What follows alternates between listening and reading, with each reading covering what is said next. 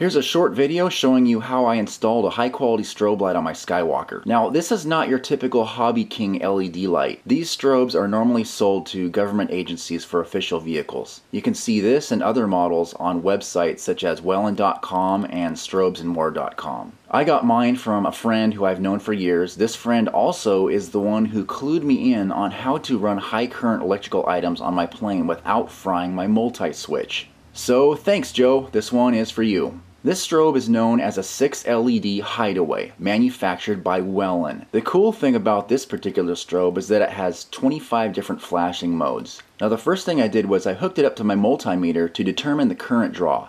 The load was different depending on what flashing mode is being used, but the highest peak current I could detect was over 900 milliamps. This meant that I could not power it directly from my multi-switch, which has a limit of 500 milliamps. This is not a problem because I will just use a tiny 1 amp relay. Touching the white wire to the red positive power lead causes the flashing pattern to toggle through the 25 different flashing modes. This particular strobe is normally mounted on vehicles and it's very heavy. The first thing to do is pull off the 4 screws which hold the back plate on to see what's inside. Okay, now it appears the circuit board has been placed inside a plastic tray and then filled to the rim with some type of heavy waterproofing resin. So I need to lighten this thing up, and I can already see this is going to take a little bit of work. Okay, I'm using a Dremel tool to basically sand and grind away as much of the plastic tray and the resin as possible. At the same time, I'm being very careful not to grind too far into the circuit board components. On the bottom, I cannot grind too much away because the circuit board was placed directly on it before the resin was poured in. You can see the tiny glint of metal here. It's probably a solder joint, so I'm not going any more in that direction. However, on the top, a corner of the resin has begun to give away, so I think I might just be able to carefully peel off the top layer. Here we go, it's coming off. I'm testing the strobe throughout this process to see that I have not damaged it. Okay, now I've gotten all the resin off down to the bare circuit board. Now, as with virtually all electronic circuit boards, this one is also static sensitive, so you want to keep from touching the components as much as possible. Okay, now we're going to work on the strobe light itself. It seems very heavy, so I want to remove some of this outer housing to lighten up. At first I thought it was just plastic, but as it turns out, this housing is solid metal inside. I have determined the metal acts as a heat sink because of the fins on the underside. But I don't want a heat sink. I want this thing as light as possible so my plane doesn't sink when it is trying to carry it. Besides, I will only be powering it in the cool night air with wind blowing past it constantly, so I'm not worried about overheating issues. Okay, this heavy outer insulation also has to go. I will be removing almost all of this. I will leave a small section on here just to keep the wires from bending too much and possibly to help with mounting later. I can stick this in foam or something. Okay, now I've covered the exposed electronics with one piece of lightweight Gorilla Tape. Okay, now we are all ready to install. I have twisted the wiring to help prevent a magnetic field from developing or to help with interference with my radio gear. I also installed a servo plug at about the halfway point to make installation in my Skywalker easier. This LED strobe lost 185 grams with the Dremel diet. The total weight has been reduced to just 1.7 ounces. By comparison, the 1 meter LED strips on my wings weigh only a ½ ounce each. So this strobe weighs more than 3 times as much as a single 1 meter strip. The Skywalker is a beast though, and she can handle the extra payload. Now, as I was mentioning earlier, the current draw for this strobe is too high to power it directly from my multi-switch. My last video covered the multi-switch and how to use relays to power higher current draw equipment on your plane. I already have 2 relays installed for my port and starboard accessories. So I have installed a third 1 amp relay specifically for this strobe. After much deliberation, I have decided to install the strobe up high in an unused pan servo mount recess. The purpose of this strobe is to announce my presence to any full-size aircraft in the area at night. Since I almost always fly below 400 feet, a top-mounted strobe light will be easier for them to see, assuming they are flying at altitudes of 500 feet AGL and above. I looked at several mounting spots for the circuitry before deciding the forward battery compartment was the best bet. This will keep the components away from my vital autopilot and receiver equipment and possibly prevent interference issues. I have mounted a standard Radio Shack on-off switch right next to it. This switch has the same effect as touching the white wire to the red positive and will let me cycle through all 25 flashing modes easily. And this is how my brand new strobe looks after being hot glued in. As you might recall from my last video, this is the strobe light that I had been using before. It was big and bulky, and I strapped it to the top of my wing each time using the wing rubber bands. It was ugly and was just a pain to install each time. Coincidentally, the new strobe and components weighs exactly the same as the old one, which also weighs 1.7 ounces. That was a pretty good trade if you ask me. Okay, now let's give it a try. Now I'm using a multi-switch to power everything on here. It takes only one single channel to power on each light in turn. If you haven't seen my multi-switch video, again, you're missing out. And a fifth flip of my gear switch and the strobe light comes to life. This thing looks awesome on the ground. I can't wait to get it in the air. I woke up the next morning at about 3 a.m. and went flying.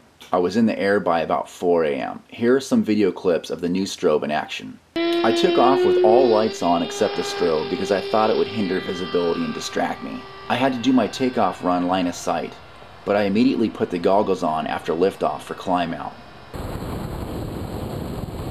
When I got out to nearly 2 kilometers, I put the aircraft into auto circle mode and took off my fat sharks. I could clearly see the plane blinking away, so I set up the ground cam to film it. I can see the plane flying around even clearer than this video shows. You can see it as it circles around by itself. It's really visible.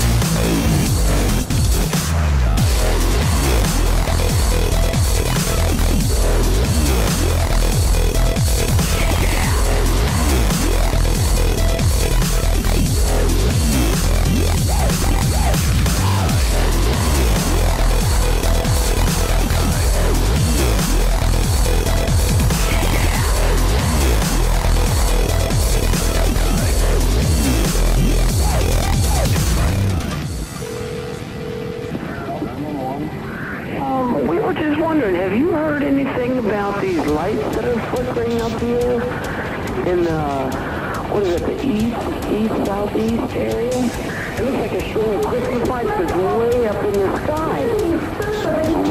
And we wondered if you had heard anything about it. No, thanks.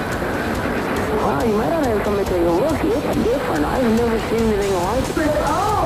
I don't know, it's strange. But it's right out east-southeast of a lot of different lights flicker. And it's different than any airplane either.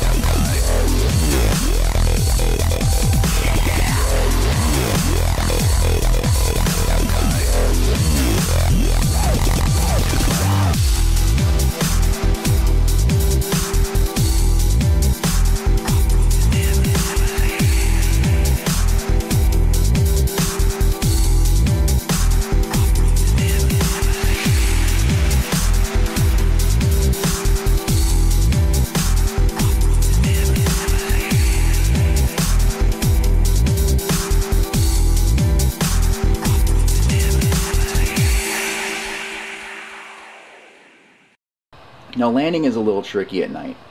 I'm flying due east right now on final approach. I have the camera pointed in the direction of my airplane. And in order to keep curious UFO chasers at bay, I fly completely blacked out until I'm about 700 meters away. At this point, I turn on my landing light only. That's my forward-facing light. Now, since it is inky blackout and I can't see my covert landing strip through my live video feed, what I do is I peek out of my goggles every 4 or 5 seconds to make sure I am aligned with the runway, which is a very long strip of grass about 50 feet wide. I have tall grass and briars on my starboard side, and on the port side I have a big old long run of power poles, so it is imperative that I stay toward the right before slipping into the left at the last seconds for touchdown. Now at about 300 meters out, I turn on the rest of the lights. The landing will have to be line of sight because there is no moon out and it is just inky black through my goggles.